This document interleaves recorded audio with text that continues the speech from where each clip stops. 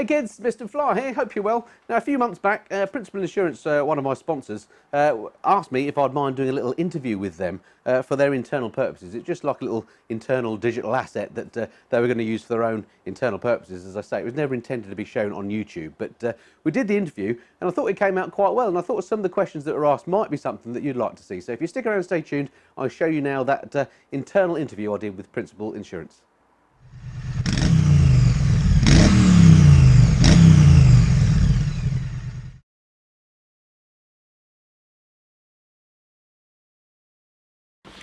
Ready when you are. Don't let me put you off.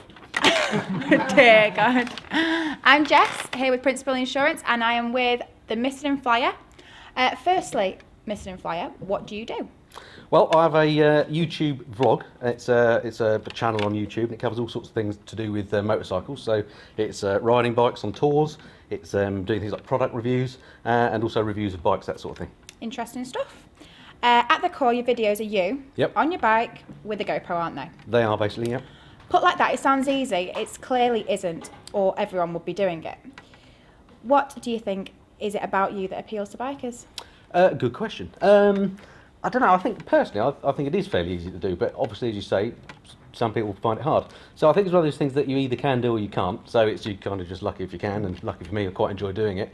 In terms of what appeals to other bikers, I think in the case of my channel, it's probably the fact that I'm just a normal everyday biker. I think it's there are an awful lot of professional channels out there with journalists and so on doing stuff, and they're all great, they've got their place. But they're not that many, I don't think, where it's just another person in his garage tinkering around with his motorbikes. So I think that's kind of where the appeal comes from. Definitely.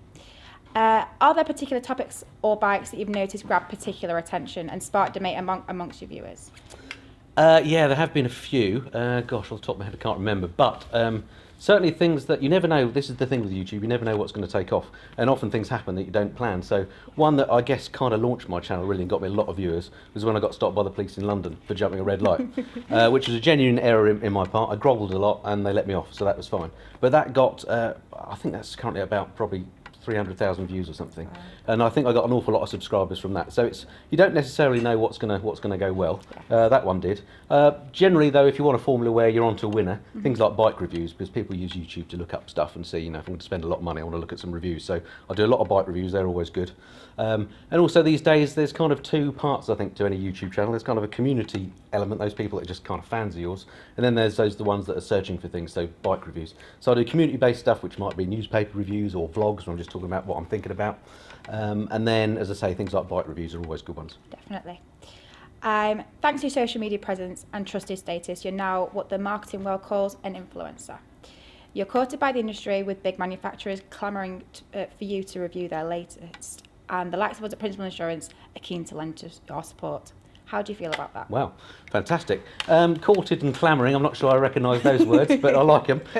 No, it's very flattering that that's the case. I mean, I come from a completely different industry in my professional life, and it's quite interesting to see how the motorcycle industry compares with other industries that I know better. Some manufacturers are better than others. Let's face it, IT and social media is the way it's all going. I think those manufacturers that don't get on board with that, you know, don't do so at their own peril. So yeah, so I think it's the way it's going. It's great that some of those have come out and found me, and long may it continue as far as I'm concerned. Definitely. So how did your relationship with Principal come about, and why is it good for you? Well, great question again. It came about entirely by accident because I was doing one of those vlogs that I was talking about, which was a sort of an unscripted thing where I was just going off having a big whinge.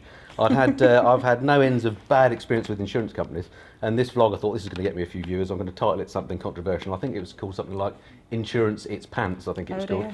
So I had a big old whinge about insurance for all completely legitimate reasons, and it spawned an awful lot of responses, including from your marketing manager, who got in contact with me at the time and said, can we put the other side of the story?